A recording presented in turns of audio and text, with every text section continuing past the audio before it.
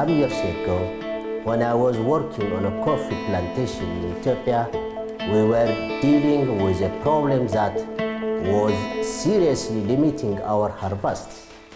The plantation was invaded by biting ants. They were not very harmful to the coffee plants, but they were attacking the plantation workers who no longer could pick the coffee beans.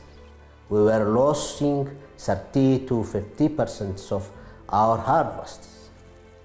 If there is a biting ants here in coffee plantation, I will never stand here for a minute because they rushed out and surrounded my body and they started to biting with their painful biting. One day in one meeting, after the issue raised, I had requested permission to make a natural pesticide. However, my suggestion had astonished many people, and some of them took me as if I became mad. After tedious 5 or 6 months experiment, I have got 2 types of natural pesticides which tackles those biting ants. The ingredients are Fenugreek, secondly fatty acid from beans and other edible and non-edible oily crops, and finally a small amount of the extracts of grapefruit seeds and peel for preservation, and then of course water. The pesticide has a multiple purpose or multiple qualities.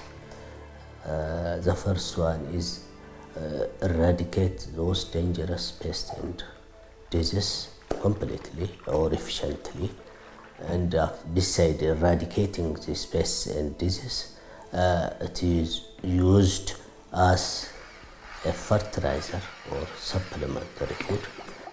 It is cheap in price when you compare with that of the synthetic one. It is environmental friend, not affect the human being health, create employment opportunities. I love visiting it. The market in our town is especially the spice and the grain stands. We run a small family business, turning local ingredients that we buy in the market into a sustainable pesticides. I sell my products for the surrounding farmers, and in addition to that, I have more than 10 delegated agents who distributed my pesticide all over Ethiopia.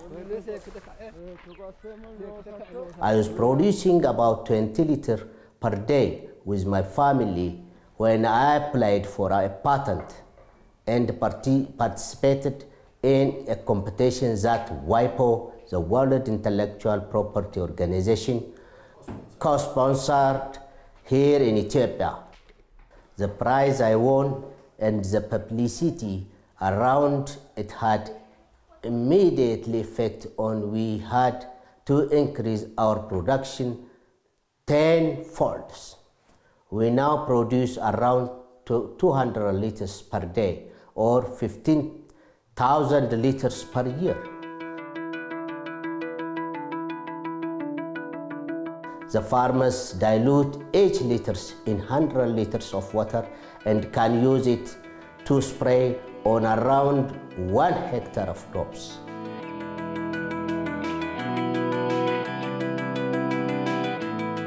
I put so much effort and time into this project that I wanted to protect it.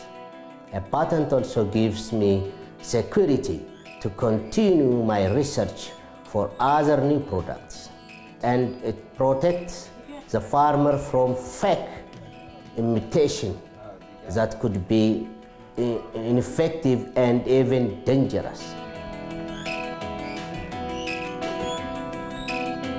The patent has not made me rich, but Hopefully, one day it will.